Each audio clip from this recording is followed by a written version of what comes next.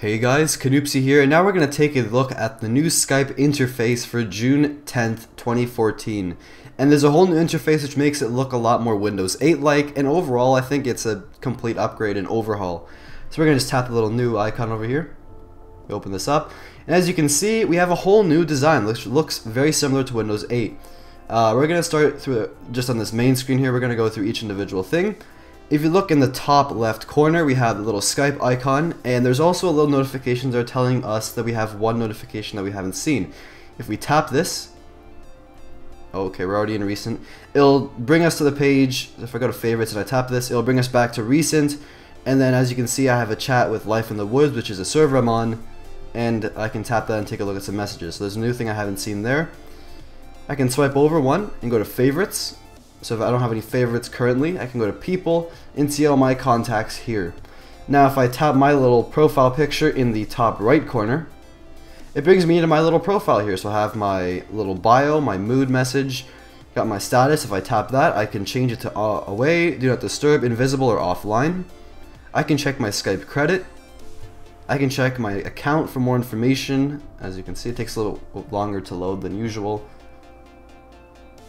But here I can have my profile, my account settings, my change password information, view usage history.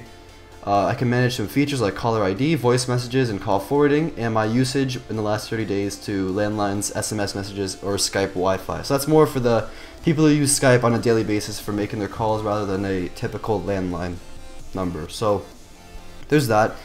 There's also a settings tab here, and it basically lets me customize my notifications for push notifications, in-app notifications, and in-app sounds, as well as little three dots in the bottom right corner. If I tap that, it lets me choose help, about, send feedback, or I can sign out of my account. So there's that. Now as you can see, the different tabs here we're able to access our people a lot more easily. So I'm just going to tap my good friend Amin over here, and I'm going to send him another message. He already sent this to him previously. But we're going to send another message to him. He's going to be like, what? When he reads this, he's going to be a little bit confused. And then when you want to send a message, you can also go to the little emoticon logo, the little smiley face, and you can choose one of these emoticons. We're going to choose the pizza. And you can also attach something here in the little attachment thing on the left side. So we're going to just send that. He's going to be extremely confused when he comes back and looks at this. Also at the bottom, you're able to send him a call, so you can just call him, and then next to that there's also a video call button. So if I hit the call button,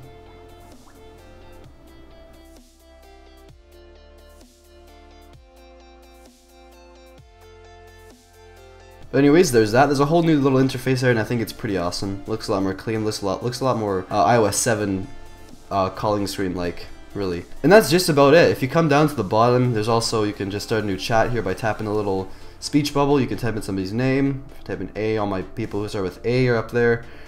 Hit cancel. I can call using the dial pad here. I can tap my address book and get people from there. And basically that's pretty much it with the new update. Everything looks a lot more overhauled. Everything's a lot more easy. Everything seems a lot more simple too. That little animation with the clouds at the top is very nice as well. I really like that. And there's infinite scrolling, which is pretty cool.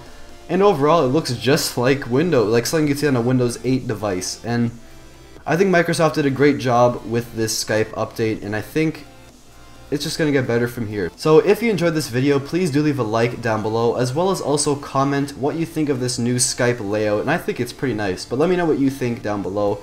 And also subscribe if you haven't already. Thank you for watching.